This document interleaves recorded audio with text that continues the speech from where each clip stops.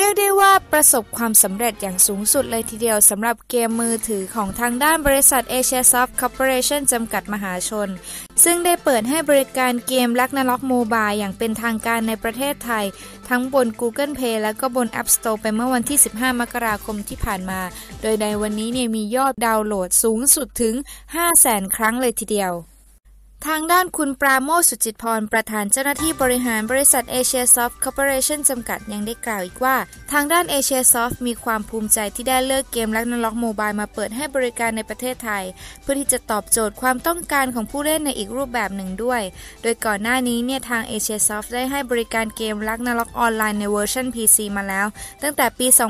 2547 จนถึงปัจจุบันแล้วก็ได้รับความนิยมอย่างมากจนในตอนนี้กลายมาเป็น Ragnarok Mobile ซึ่งเปิดให้บริการในประเทศไทยก็ถือว่าเป็นกลยุทธ์ในการตลาดบุกทางด้านโมบายเกมและพร้อมที่จะดึงผู้เล่นเก่าๆของ Ragnarok ออนไลน์ให้กลับมาเล่นในเกมในครั้งนี้ด้วย